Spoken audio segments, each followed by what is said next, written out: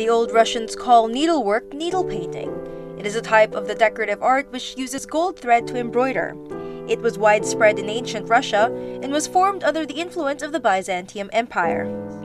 This kind of needlework has its own particularities. For example, it has a more significant dependence on materials used, techniques, and functional meaning of the object than in many other types of imitative arts. The images created are similar to the artistic and symbolic style of icons and murals, combined with the liturgic and loose inscriptions. The golden threads are different in their gauge and texture. Metal and metallized threads are rather fragile. They can be torn during the embroidery process. The difficulty of the materials worked with significantly complicates production.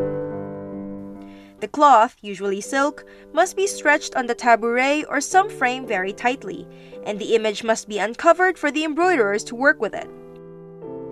During the work with golden threads, special stitches and devices are used. Usually the stitches are called vyperkepi, meaning soft and calculating. Znamenщики, those people, usually professionals who make icons and also the words on the embroidery, depict different images, ornaments, and words. The needlework itself is very long and laborious work. Several embroiderers used to take several months to finish one piece.